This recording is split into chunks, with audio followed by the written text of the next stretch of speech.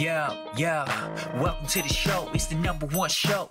Interviews and music, podcast, integrate the culture through the times. Just sit back and chill. It's the roots and rhymes. Roots and rhymes.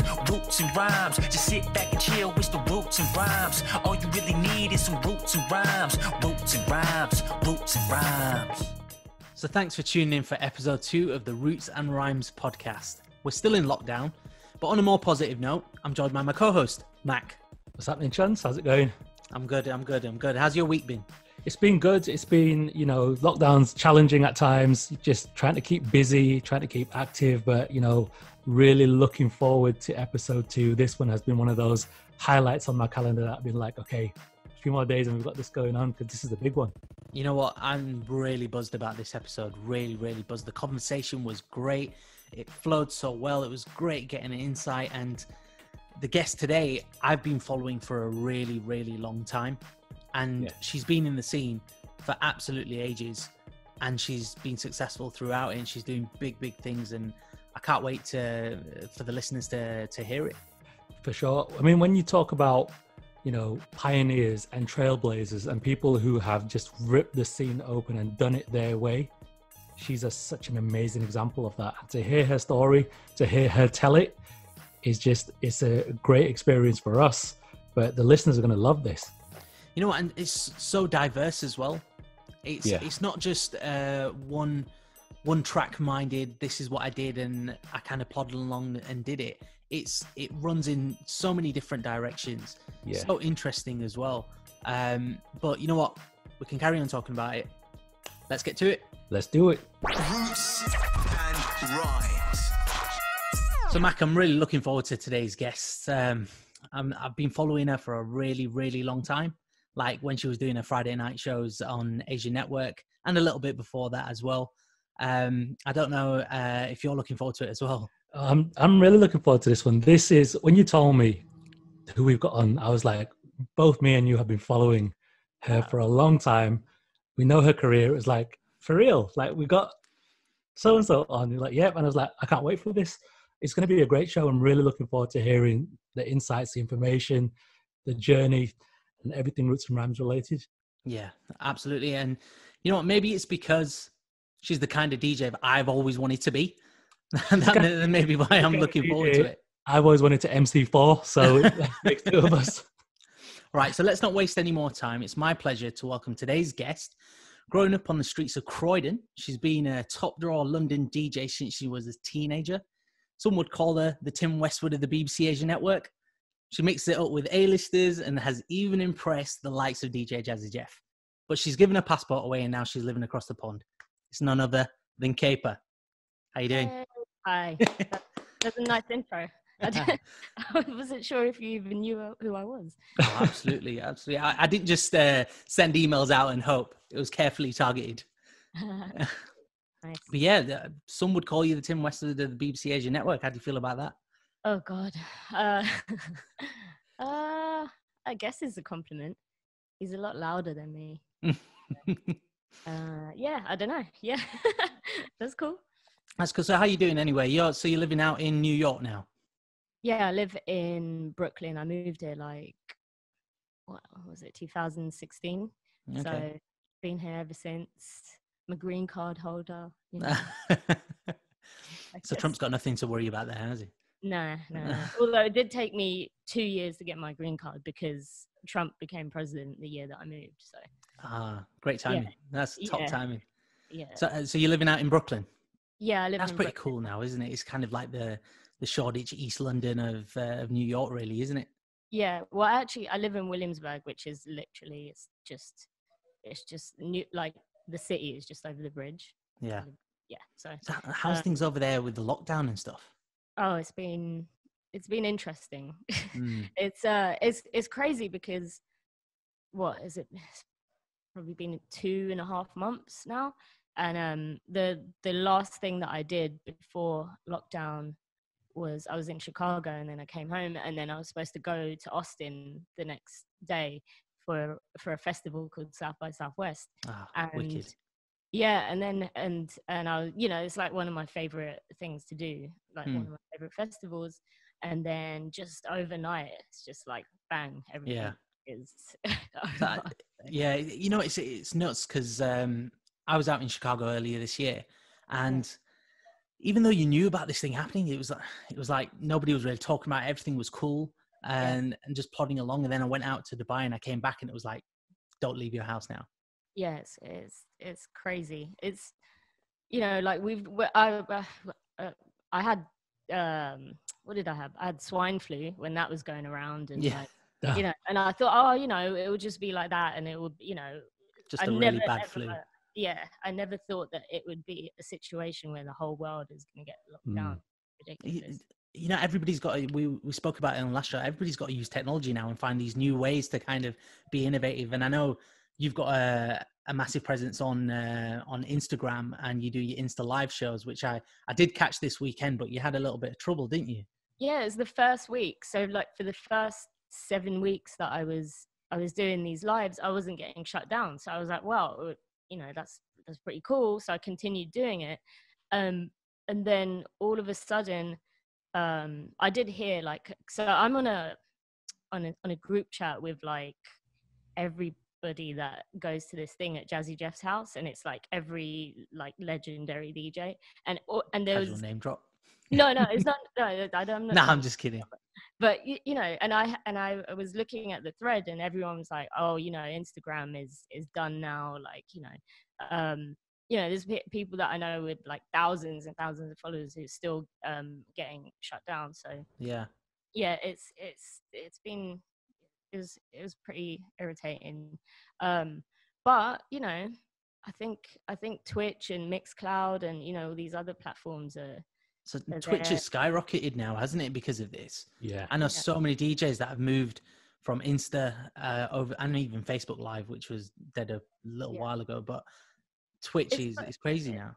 It's frustrating though, because one of the main reasons why I was doing stuff on Instagram Live was because all my followers are there. And then, you know, and it's one thing that, you know, we're having to, you know, I can't do any gigs, I can't go out and earn money. But then now I've got to like build followers in another platform, and it's just, you know, it's not as easy as what people think, you know. It's not like I can just put a message out and tell everyone to follow me on Twitch and people will actually do it, you know. Yeah. We spoke of that last week as well, didn't we, Matt? That it was kind of like we enjoyed DJing or emceeing, and the difficult part of it was the grind of it and bringing in followers, because obviously we're in a social media orientated environment as well. If you haven't really got a following, or you're not big enough to even need a following, you've really got to put in the grind, and you've got to look for different ways and different platforms, don't you? So definitely a lot of work. I mean, it's so competitive out there as well right now. Like, you know, we did a dime a dozen for every industry, everything that you can think of. There's, you know, thousands of people doing the same thing. So to differentiate right now is a real challenge. Yeah, definitely. How are you finding this whole transition to online? Because obviously for you, performing in front of live crowds so often, you know, part of the performance is the energy that you get from the crowd back. Yeah. What's it been like for you not being able to have that live feel? It just it's kind of nostalgic for me, because it reminds me of doing radio. So it's that same feeling again, like it's the same feeling that I used to have when I was on radio, and I had to like imagine a crowd in front of me, or the only way you could do that is, you know, by interaction with, you know, people texting in and messaging me on Twitter at the time and stuff like that. But now I think it reminds me of doing radio, and because I have that experience, I think it's not been that bad for me anyway. But yeah, I miss being out in a live environment. Rewind. Let's take it back. Know your roots. So it's well documented that you've been in the game for a pretty young age. But before all of that, how did you get into music? What were your influences growing up? What's your earliest memory? Yeah, so I mean, I was always I was into music from a very young age. There's people, like when I used to go to school, there were people like my school friends or whatever that wouldn't know anything about music, but I knew I had this wide knowledge of music that it was just basically came from like watching the box on an MTV and, you know, just sitting there like recording all the videos. But yeah, I kind of started really young. I knew what I wanted to do from when I was about 8 years old, I think. And one of the main reasons is because I have like two cousins that they were DJs in the early 90s, and then later built a roadshow thing, you know. So they pretty much influenced me a lot with music, and they were like R&B hip hop DJs. So that's where I think most of the influence came from. So were you kind of like messing around on their turntables and kind of picking out their records and just jamming with them? Yeah, I used to, firstly, before my cousin even had turntables, I remember he used to have two tape decks, and I mean, we could play them together. So he was learning to mix like that, you know, by press, you know, quickly rewind, pause, then play. That's a real skill. I know vinyl DJs talking about that being a skill, but cassette mixing's that's another level. And I always thought it was so fascinating. So I used to sit there with him when I'm like, you know, 7, 8 years old, and he would show me, and I would try and do the same thing.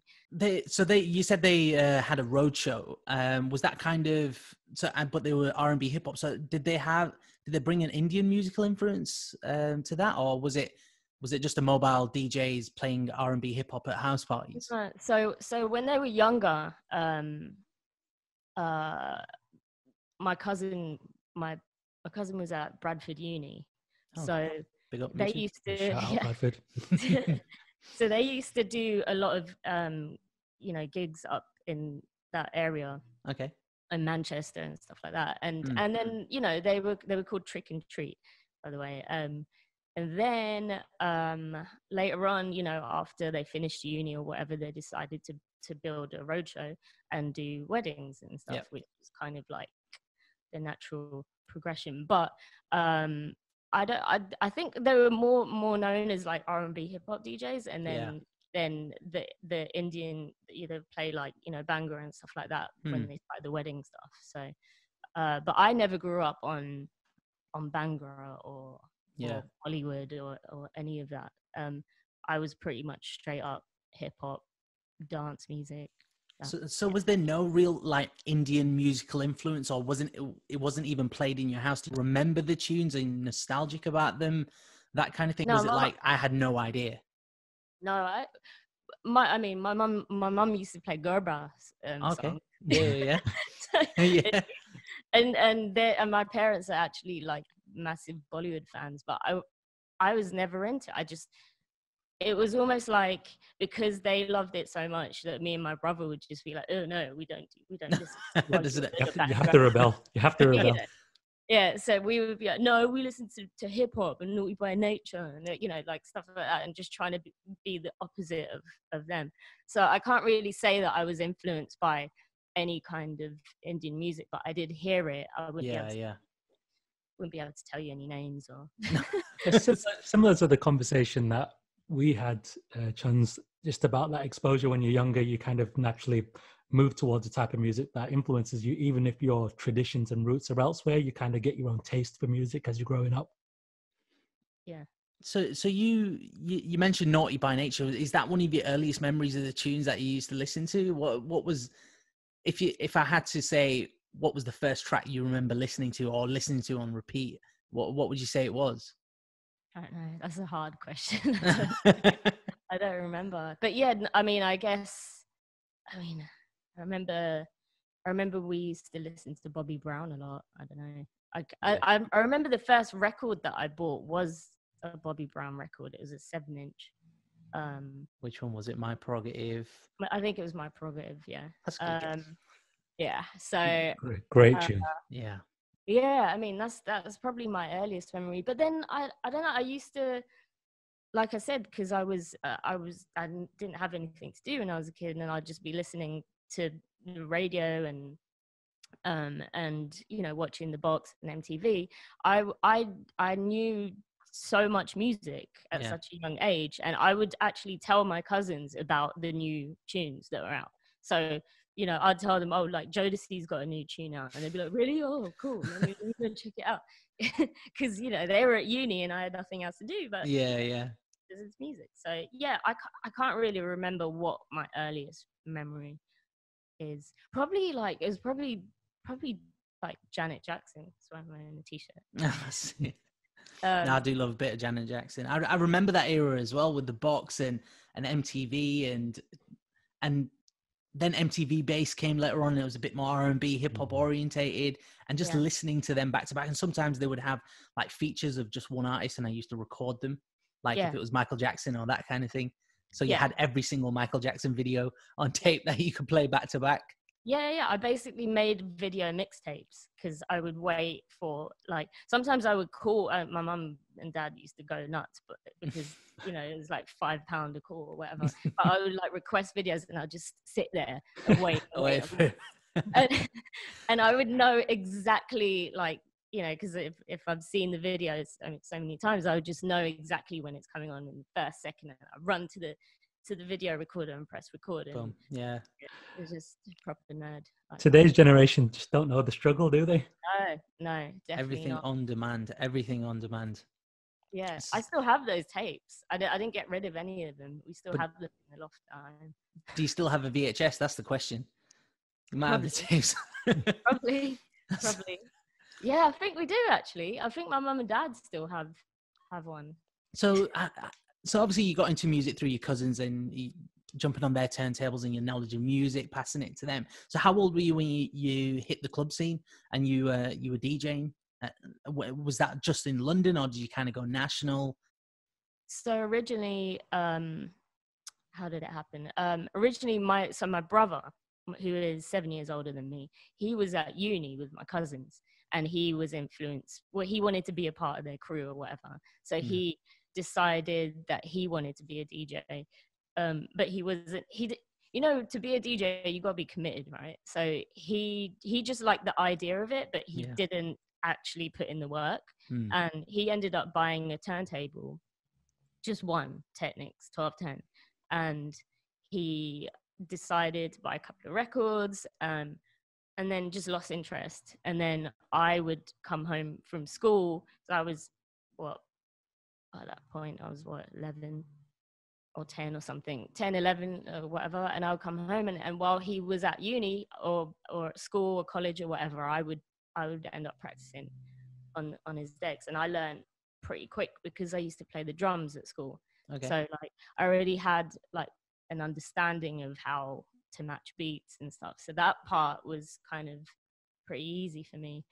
And then, so I just did that for like a good couple of years until I was like 16, when I could actually like go to I wasn't really allowed to go to a club, but I was chaperoned by my brother to my first gig, and it was a gig in Croydon in the middle of this roundabout, and they had a car park in the middle of a roundabout in Croydon, and this club was just it was a proper dive. It was in the middle of this little complex thing, and that's pretty much how I started.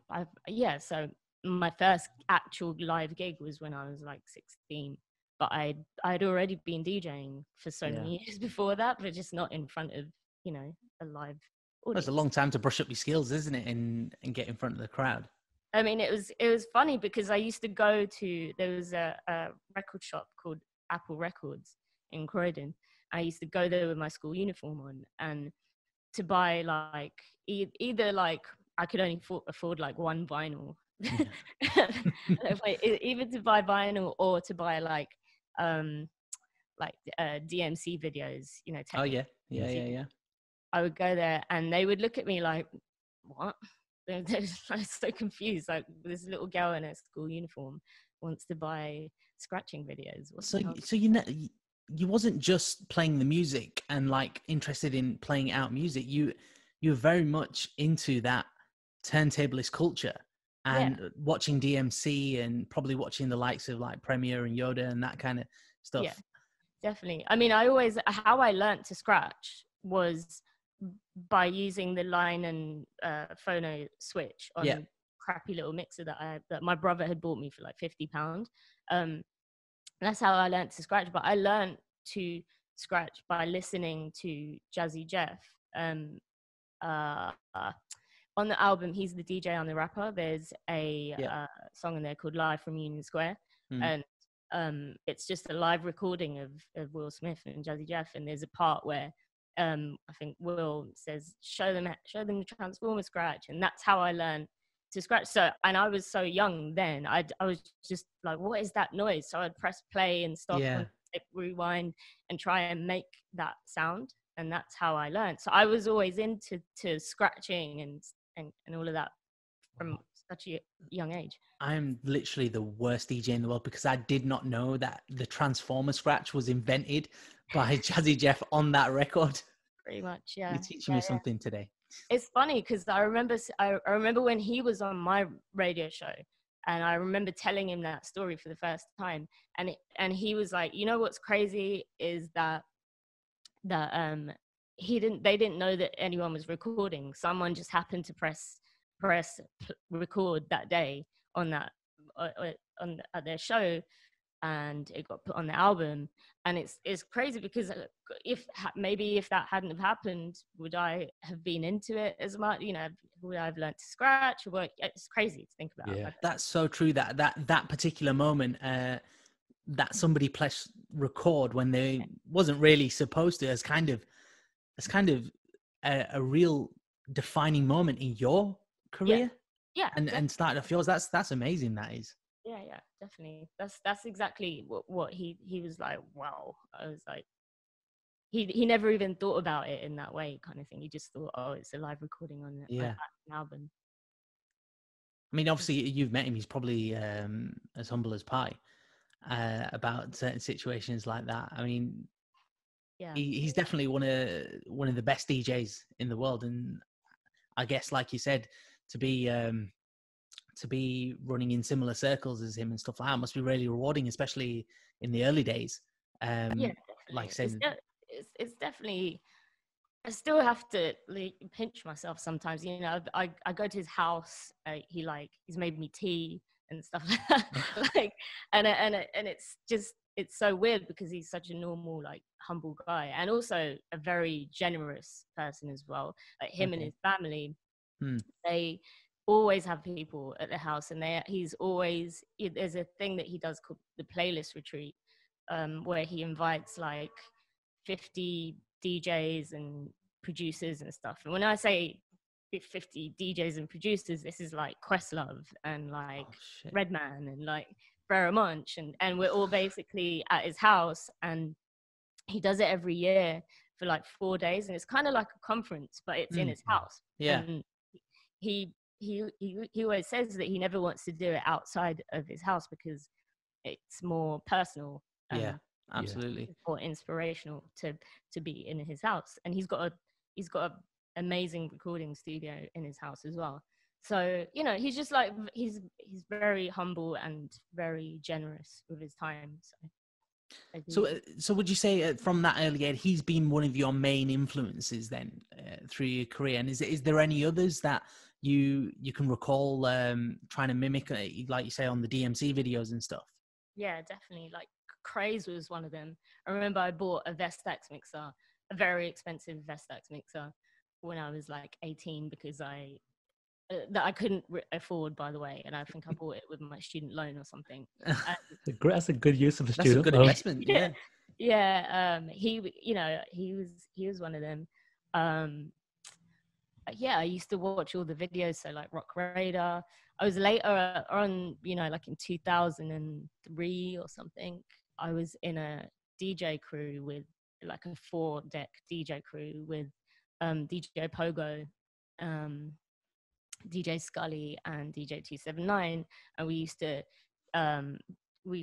do this party called the Get Down at Bar Rumba in Piccadilly Circus. And DJ Pogo was obviously he's DMC champion and everything. And he used to, I used to go to his house. He used to, teach me some things sometimes. And So you went through DJing when you were at uni, and you talked about buying the Vastex mixer with your student loan. So was there any other club nights that you were doing while you were at uni? Because I heard from a certain somebody that you were a regular at Club Fez. Yeah, so there's a club. There's like 4 clubs in Cambridge, right? Yeah. And one of the main ones was this tiny little place. It was like 300 capacity, and it was called the Fez Club.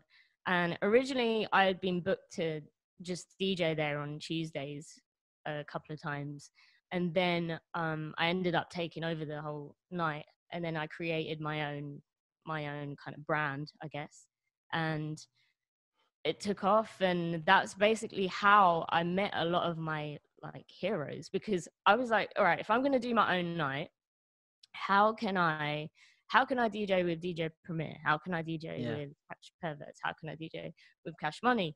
And the only way that I could think to do it is if I booked them to DJ. So that's how I basically met a lot of my heroes, and that's how I met Jazzy Jeff. By booking him. What's that? By booking Jazzy Jeff. Yeah, that's how I met him. Right. In like 2003 or something. Well, if it doesn't happen, make it happen, right? That's the thing, and that still applies even to this day. I think to a lot of DJs who I get asked all the time, like, "Oh, how can I progress in my DJ career, and how can I get noticed and stuff?" And I'm always like, well, if the best way to do it is to do it yourself, right? Don't wait to be noticed by this person or that person. Figure out a way to do it, like make it happen. And that was the most logical thing that I could think of. So that's one of the reasons why I started the night. And then it just happened to be successul. It was kind of around the era of like when crunk music became a thing. Yeah. And there wasn't that many places where you could go and hear it. And around the area of Cambridge, there were a lot of American air bases. So you would have like, these guys and girls coming from the American air bases to my nights to listen to crunk music. So that's, and to listen to, good music. And it was just like a fun vibe, Yeah. So that was what, like early 20s, 2001, 2003. Because 2003 was quite a big year for you, wasn't it, in terms of accolades and achievements? So you won the Daily Telegraph Student DJ of the Year award. Yeah. As well as the Vastax Juice DJ competition, which is absolutely massive. The first female DJ as well. Yeah, that was a funny story as well, because one of the main reasons why I went to uni was to progress with my DJ career. I know it sounds like crazy, but, because my mum and dad weren't having it, so they were, I was like, well, what do I do? The best thing to do is to move out and go to uni, and not in London, somewhere outside of London. Yeah. And so I remember I did a mix on a mini disc, and I was like, I'm going to uni. I'm starting uni next week. And I did music tech at uni. So the first like week of my course, when my course started, I found like a third year student, and I was like, oh, I made this mix. Would you be able to master it for me? Like sort out the levels and stuff. And he was like, all right, cool. So then he did, and then he came back to me and he was like, who did the mix? And I was like, well, me. And then he's like, who's scratching on there? I was like, me.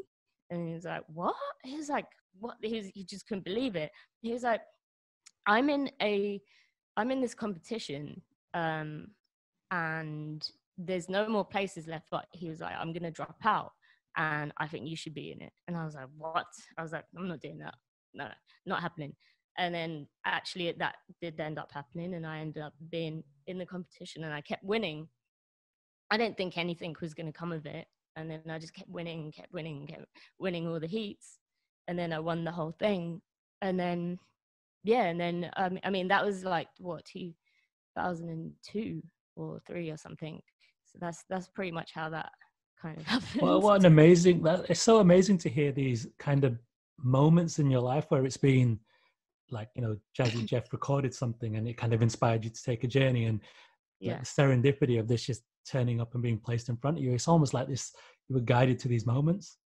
Yeah, I mean, I can honestly tell you, there's a lot of things in my life that I didn't plan to do. Like, I didn't plan to be on radio. I didn't play. All these things just kind of fell into my lap in a weird way, and then I just kind of went with it. So I think sometimes the situations like that have a way of aligning themselves.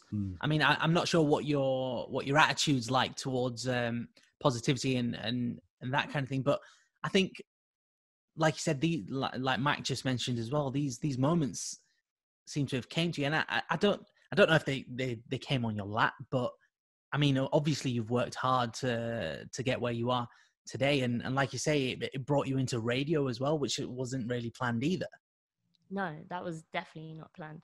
I was so shy when I was younger. I'm still shy, but not as much. But I couldn't even to even put a microphone in my hand. I would just like be like, no, not happening, right?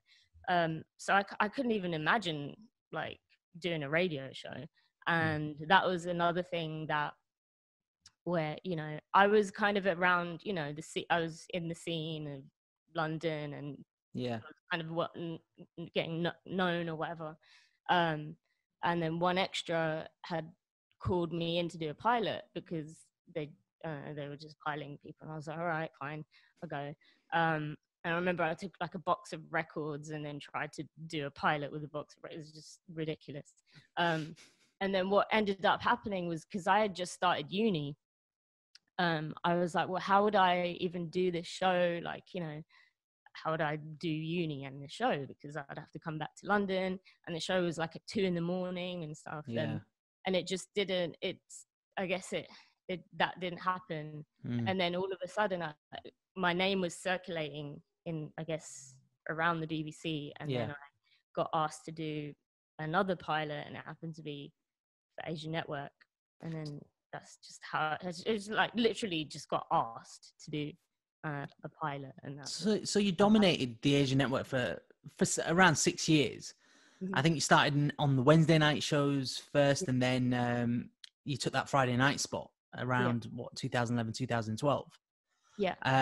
So for somebody who's not really interested in indie music, and you predominantly played like R&B, hip hop, soul and dancehall and crunk, like you did at Fez Club, do you feel it was because of the One Extra thing? Did you also find it difficult to cross that boundary into mainstream media, and then this opportunity came with Asian Network because you were Asian potentially? So did you kind of just take that at the scruff of the neck, and it was like, right, I'm just going to jump on this? I just thought, all right, look, I've been handed an opportunity, I might as well take it. But I was uncomfortable about the fact that it was Asian Network, and I was like, I don't really want to be on Asian Network, because it doesn't really, I didn't think that it represented me. And I was into hip hop, and I was, you know, that's the music that I knew about. And then all of a sudden I'm getting asked to do a show on Asian Network, and I had to learn about stuff from scratch, like the Indian stuff. And I was like, they used to make me play Bhangra, and I don't know anything about Bhangra. I'm not even Punjabi. So I'm like expected to say all these like Punjabi names on radio, and I was terrible. It was like terrible. It was so, and I even got to the point where I would purposely not say the names of the tracks and figure out a way to do a link without saying the name of the track if it was a Bhangra track. I was just so like embarrassed of the fact that I couldn't like say the names properly. So yeah, it was a weird time, but I just went with it. I was just like, all right, well, maybe if I do Asian Network, you know, one extra might ask me to do, which they did. Yeah. They then, asked me to cover shows and stuff. But then I was like, all right, that's fine. Maybe they'll ask me to do a show at some point, or, maybe Radio 1 will ask me to do a show. I've always had that hope. And then, but then what I didn't realize is I was basically just getting put into this little box, this little category. And then I got asked to do a pilot for Radio 1. And I was like, what? I was like, yes. I was like, it's finally happening. And they didn't tell me what the pilot was for. And I prepped for it and everything. And this was in probably 2011 or something, yeah, or 12 maybe. And then I find out it was for another Asian show. So I'm like, what? You find it difficult to kind of break out of that box then? Yeah, because then now all of a sudden I'm, the brown chick on the Asian network, and I didn't think it was fair. So no, but it's interesting that you came from a point where you were never in that box, and then you got put into that box, and then you had to break out of that box. And for so many sort of Asian Indian artists, they kind of start in the box and then try and break out of it. But you kind of went into the box and had to get back out of it, which that sounds so difficult to try and, once you're in there, to get back out of it again. Yeah, it wasn't easy. I literally after I left radio, man, I felt so free. I was like, wow, I was doing really well, with DJing and stuff, and I was DJing in the States a lot, and I just remember feeling like I could finally be me and not have to pretend to Bhangra or pretend to Bollywood or try and pronounce people's names that you can't pronounce. I could finally just be myself. Yeah. But around the era that you was on Asian Network, it was kind of there was a resurgence of this Bhangra R&B hip hop kind of vibe, because you had Jay Sean and Rishi Rich and Juggy D doing their thing around that time, and it probably fell right in to the era that you were in the Asian Network. So did that kind of provide you a little bit of relief that there's some kind of decent R&B ethnic kind of vibe here that you could get on board with? Yeah, totally. Well, I would spend ages looking for that kind of stuff, and it was such a small scene. There's only so many tunes that I could find, And then actually Diplo, he helped me out a lot. He with his record label. Before Diplo was this crazy, massive EDM DJ. Yeah. He had his record label, Mad Decent. Yeah. And, he's very much into Indian culture and music. He traveled there and he lived there for a while and stuff like that, right? So a lot of the stuff that he was signing on his label was Indian. It was influenced or whatever. But it was cool. So I was like, it was different. It sounded different. There was also MIA and, artists like that. So he would send me a folder of tunes all the time and save my life every other week. So that was also around the time that it was quite. So I used to go to a night called Shanti in Birmingham. Oh, yeah. And the likes of people like Asian Dub Foundation and stuff were really making a big hit around them days. And that was 2006, 2007. Especially when that was around the time I was rocking about in uni and into the DJing. So that, like you say, that's probably. Do you think that extended your career at the Asian Network, because these were the kind of things that kind of kept you going? Yeah, if it wasn't for artists like Asian Dub Foundation, that kind of scene, I don't think I would have lasted there that long, because I remember in the beginning they would tell me, okay, you need to play more Bhangra and I was like, no. I was like, I don't want to. I don't want to play pure Bhangra mixed with hip hop. I don't want to do that. Yeah. And when those artists kind of came around, it was definitely a lot easier to handle. So you left the Asian Network in what, 2012? Yeah. So it kind of feels like, because a year or so later, you released your first tune, right? Out of My Mind, Yeah. which has A been banger. streamed. Yeah, it's an A absolute banger. banger. Streamed over 2.5 million times on Spotify. It's something that sounds just as good now, almost 10 years later. So great use of synths and drum patterns. Absolutely love it. But do you kind of feel as if leaving the Asia network, kind of like you said, it allowed me to be free, and your kind of coming out was this tune? It kind of brought all that out of you, and you channeled it into that song. Yeah, because when I was on radio, I didn't have enough time to make music. One of the main things was I went to uni and I studied music tech, and I've always wanted to make music, and that's the one thing, even before I was DJing, that's what I wanted to do.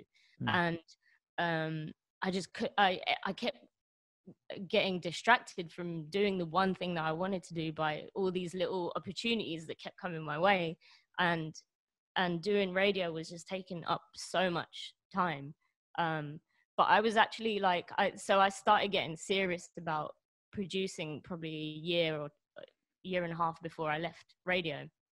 And I just knew, that was like my plan. I knew once I leave Asian Network, that's it. Like, I'm not going into radio again. I got offered to do some other shows. I got offered to do a YouTube show. I got offered to do all kinds of random stuff. And for the first time, I was like, not doing it. I'm making music. That's a bold move. That's a bold move, because it almost, that again is breaking out your comfort zone, isn't it? Because you were kind of, yes, you were put into this box, but a lot of people like, you know what, I know it, I'm going to go with it. I can go on this thing called YouTube, which was probably in its quite early days before your influencers who are gamers now that are getting like hundreds and thousands of subscribers. For some people, it might be the logical career move, but you saw it a different way. Yeah, I was just like, I can't keep being distracted by all these, doing all these other things, so that's what I chose to do. And also I wanted to just DJ as well, without having to worry about preparing for a radio show, or just having that thing in the back of my head, like, oh, okay, all right, I got, and I couldn't do that when I was on radio. And I couldn't even go and I would come to the States and do gigs, but I would have to go back before my next radio show because they wouldn't allow me to have, time off and stuff. Yeah, it was in my contract that I could only take a certain amount of shows off a year and stuff. And it just felt so trapped, like not being able to do the things. Yeah, I think, I mean, you see, I mean, the BBC is a fantastic platform.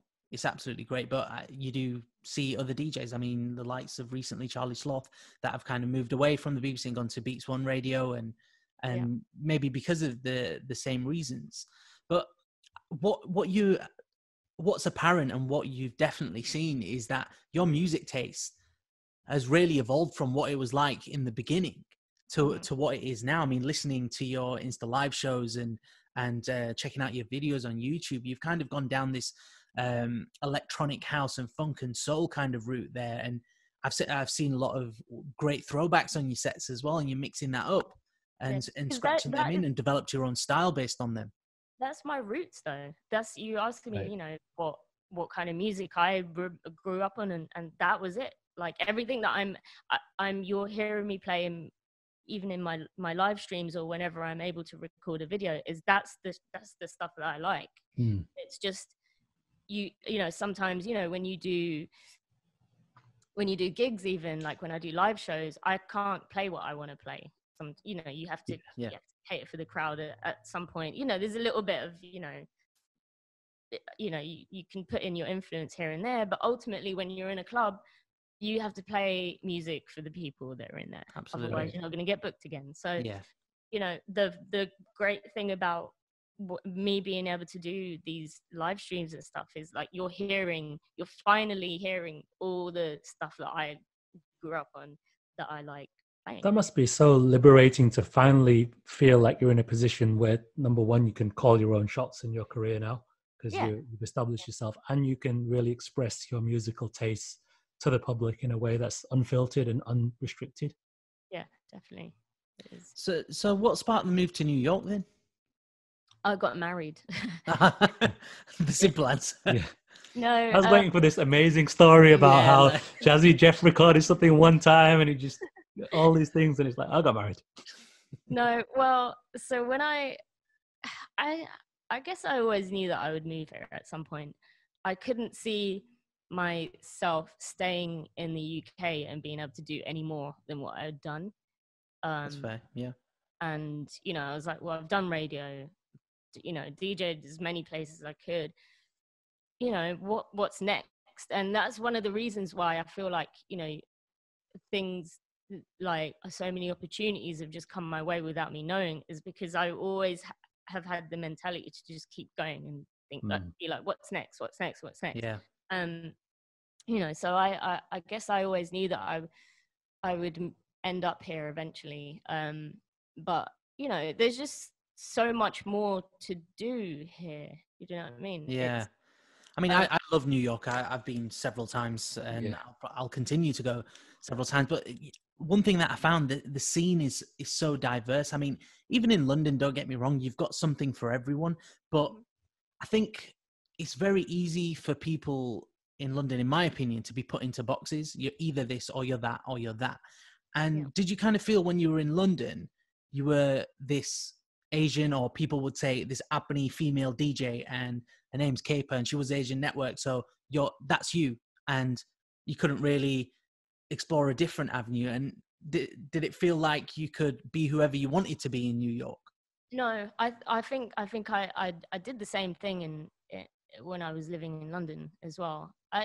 Because you have to understand that, like, the people that knew me from radio, just that's where they may have discovered me. But then I also had this whole history behind me, because I'd been DJing for so many years before that. Yeah. You know what I mean? So I didn't ever feel like I was put into a box. But there was one point when I was on Asian Network, while I was doing the show, that I felt like I was only getting those gigs, and I hated it. I was like, no, I don't want to do this. Yeah.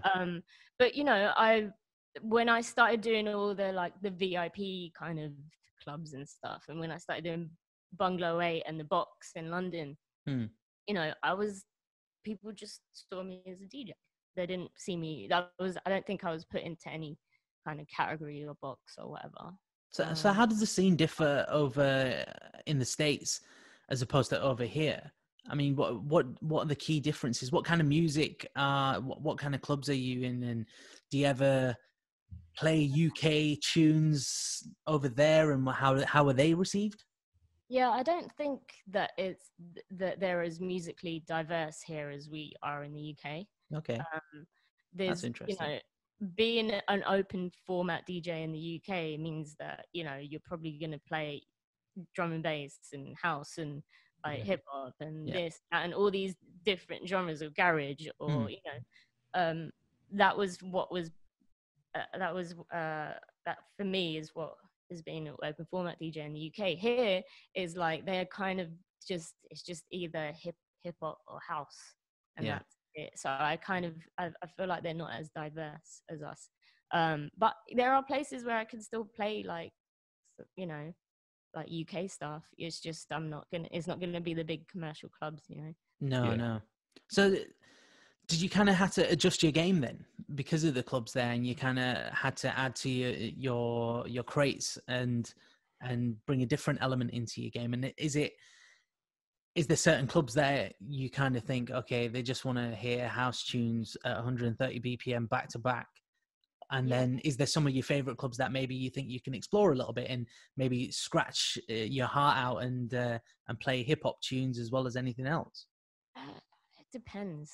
I guess it just depends on the kind of gigs that I'm doing. Sometimes, like, if I'm doing, you know, Vegas or like Marquee or one of those kind of clubs, then I know that I'm only going to be able to play this kind of music. And then, you know, if I do a gig in Brooklyn, they're probably going to be more open-minded, and I'm probably going to be able to play some good disco and like house and stuff like that. It really depends. Not one Pete, not two Pete, it's the three Pete. So I asked you to choose 3 songs which you could play on repeat all day, every day. What is your 3 Pete? LCD Sound System, Someone Great. So what made you choose that one? Is there a particular point in your life where you kind of thought, you know what, it brings some kind of nostalgia? Yeah, I think when I started DJing, like we were just talking about, when I started doing like more of the VIP kind of clubs and stuff in London, where I really had to like kind of broaden my musical knowledge. It couldn't just be hip hop or R&B and you know, house or whatever. I was one of the main like artists that I would play was LCD Sound System, and I'm a massive fan of James Murphy. I just think he's a genius. So I mean, I have to admit something. When I first heard of LCD Sound System, I thought they were a drum and bass group. Sounds like it. Yeah. But their album Sound of Silver, probably arguably their most popular album, is a fantastic album. It's and that tune's a great number 1. So you could play that all day, every day. The bass line is it's so sick. Like it always, no matter where I play, it always sounds good. Yeah. No matter whether it's in my house or in a club or wherever, you know. That's a sign of a great track, that, isn't it? Where it can kind of cross environments. So you know, you play it in a club, it sounds amazing. You play it at home in your car, it still sounds great. Yes, it's a real sign, isn't it? Yeah, real sign of a great track. Yeah, it's right. And I also like when they did their last concert, Madison Square Garden. They made a documentary out of it, and that was one of my favorite parts of the documentary when they perform it. Yeah. And James Murphy is on this like amazing old school microphone in Madison Square Garden. There's like a disco ball. It's like all the things that I love. So, did you ever see them play live? Yeah, I have. I actually saw James Murphy across the road. I can look at it right now. He has a bar in Williamsburg. Oh wow! Is that why you moved there? Yeah, one of those.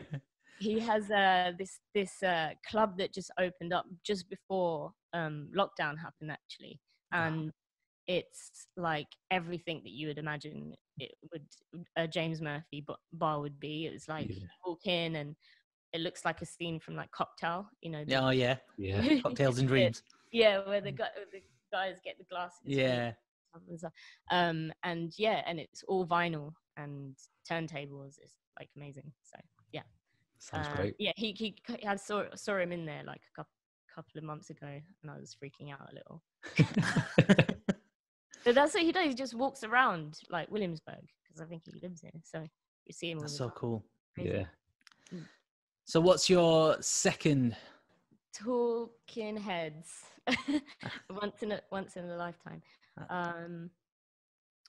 Again, I think it's just like it's the bass line in that as well. You know what? I was just going to say, for a tune that was like in the 80s, I think it was released in like 1980, the synth and the drums on that, it kind of sounds like the style of music like the 1975 or 21 Pilots are making now. Yeah. Like it's such, like when I heard that tune again recently, I thought this could be brand new. This could hit the charts again now. Yeah, it's such a great song, and it's so distinctive. Like you just know when it starts, you just know, because it's got that little bell thing. Yeah. And it's a great song. I can't really. Anyway. Two solid picks so far. I know. So 2 solid picks. And what's your third? You got to end on a high now. Okay. I was going to say one, but I'm going to change it. Okay. I was going to say something, but I'm going to change it to Janet Jackson. Because, which one though? Oh, it's really hard. That's a tough call. It is a tough call. I think it really is, especially for a Janet fan, and I'm a massive Janet fan, so it's kind of hard, so maybe I shouldn't pick this. It hurt. No, let's you got to commit. No, you got to run with it. You've got to do this. Okay, my favorite song, I guess, from her would be "All Right," which is the video where they're kind of in the old 50s outfits. Oh yeah. Hats, and it's all colourful and stuff, and yeah, I think "All Right." But then I love so many others. Yeah, you get one switch, you get one change. Yeah. Just rewind that and do it again. Janet Jackson's favorite tune is. All right, Janet Jackson's favorite tune is "Miss You Much" because of the chair dance. You know. Oh yeah. Oh yeah. Which I saw her do that live once. Really? Yeah. Was that in London when she was playing? No, this was when I saw her do a concert in Atlanta, and she had never done that live before, I believe, unless she did it on the Rhythm Nation tour, but I was too young then, so I didn't see that. But yeah, I was like, is she gonna do it? Is she gonna do it? And I was in the front row as well, right in the middle. Yeah. And she did it in front of my face, and I was like, wow, that is so hard to do. Yeah. In sync with all the other dancers, that's insane. She was great. She had good genes when it came to dancing, though. Especially with all them videos with Michael Jackson as well. It's insane with Janet Jackson because, I mean, she's such a pioneer, so talented, but she's just got a brother called Michael Jackson who is just exceptionally talented. So she kind of is like, in a weird way, underrated for how much of an entertainer she is. Would you agree with that? Yeah. For sure. Yeah, for sure. I think a lot of it has to do with her being a woman as well. Yeah. You know, but if you think about it, like I feel like women, it's hard for people to give women credit, you know, and she deserves all the credit because there's been so many artists that have come around after her that have been influenced by, you know, if you look at Rihanna, if you look at Beyonce and Britney Spears,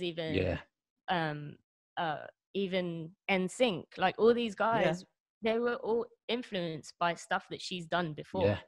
I mean, just looking at your T-shirt, just that pose, it's like, it's female power, that pose, isn't it? And it just like, you know, like you say, the Beyoncés, the Rihannas, that's still mimicking you can that, see that you can see where they've taken that influence from because she really pushed that from the start.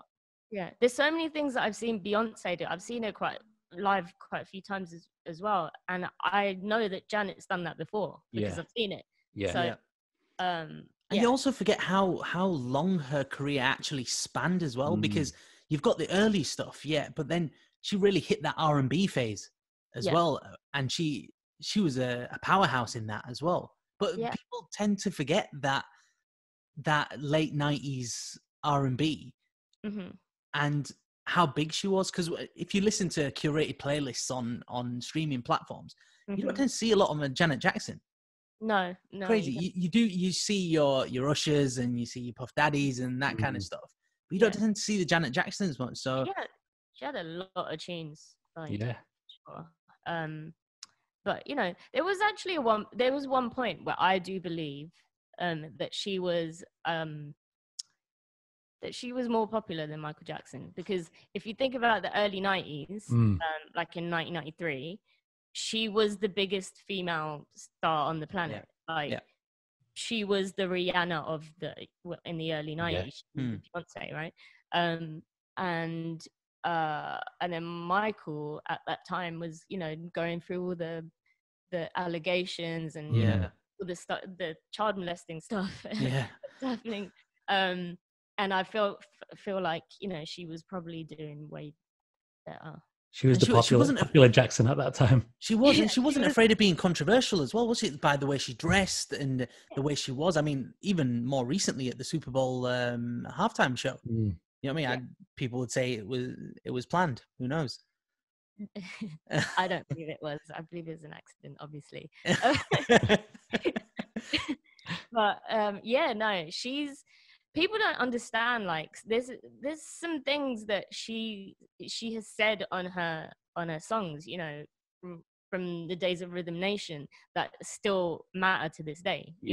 Like as well as her being, you know, kind of raunchy and controversial in that way, she was controversial in a very political and socially conscious way as well. And a lot of people who don't pay attention to her and wonder why the hell I'm such a big fan. Yeah.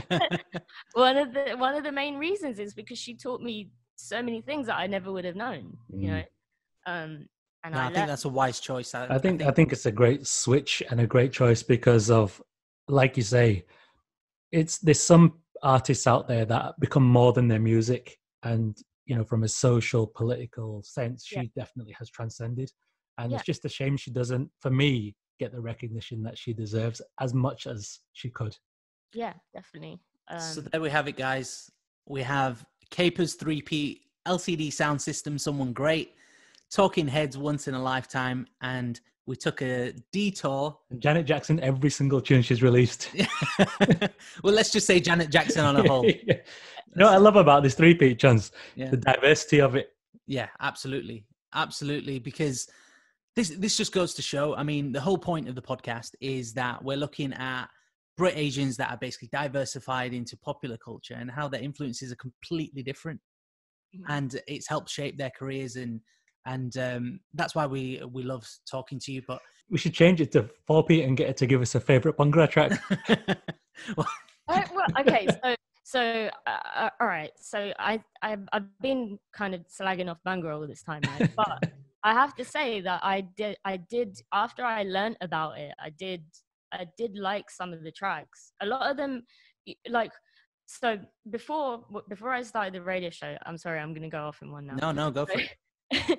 Before I started the show, after I did my pilot, there was one of the head people from Asian Network came to my uni and bought me a box of Bhangra records and was like, you need to learn about this. And he marked all the tracks, the popular tracks on each record. And he was like, so can you do some research and just learn and stuff? And one of the main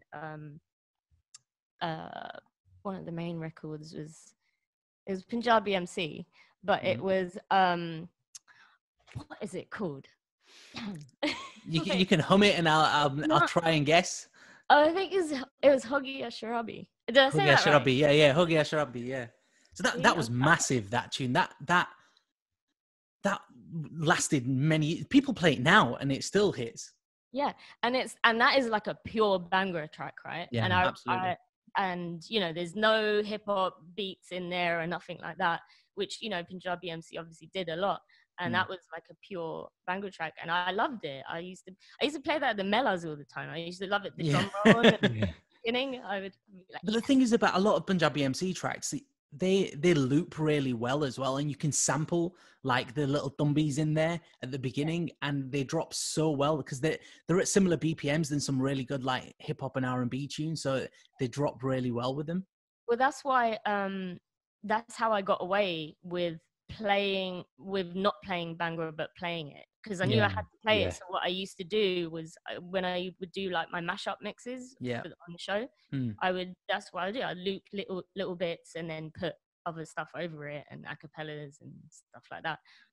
That was my way of like, it was my little way of getting over that little hurdle.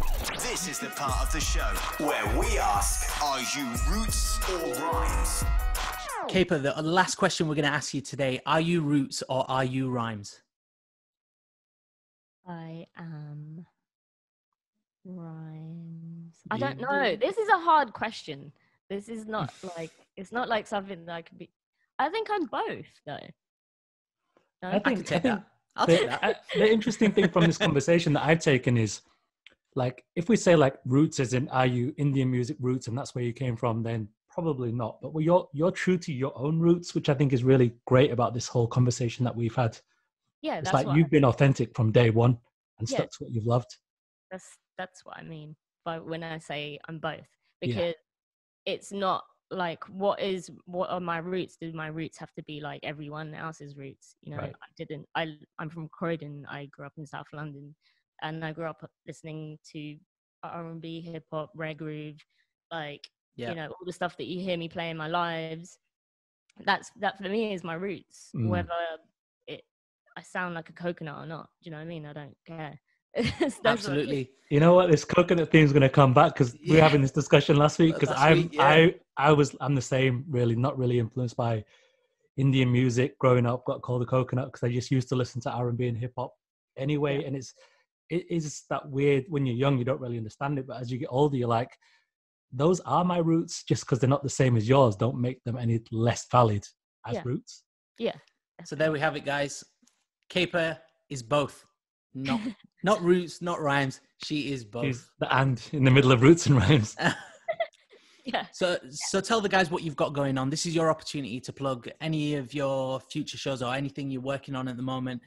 This is your opportunity. Well, I had so many plans and then COVID happened. No, I guess, I mean, I don't know when the next time I'll be DJing in a club, that's for sure. But, you know, right now I'm just been working on learning how to live stream and about all this new technology that I have to learn. And then on top of that, I have all this time to make music. So I can't tell you if I'm going to put any more music out this year. I don't know. I'm just kind of going with the flow because I had all these plans and now they're all shut down. So. Well, what we do know is whatever you're going to put out, it's going to be great. And if you're not already, follow Kayper. What's your Insta handle? My Instagram is @KayperOfficial. @KayperOfficial. Get listening to Insta Lives and recently Twitch.